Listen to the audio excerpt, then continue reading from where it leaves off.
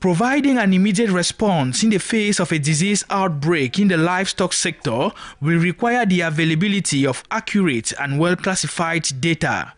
Officials of the Livestock Development Project PRODEL have understood this and are thus offering computers as well as several other gadgets for a better management of data. As a regional chief of service for veterinary services, I know this equipment will really help me to report all diseases cases that we have. And you know, the world is moving forward, and this equipment will make us to be up to date. The Adamawa delegate of Livestock, Fisheries and Animal Industries, Dr. Musa Yaya, emphasized during the ceremony that all 5 divisional delegates who benefited will henceforth have no excuse for the lack of epidemiological data in their work area.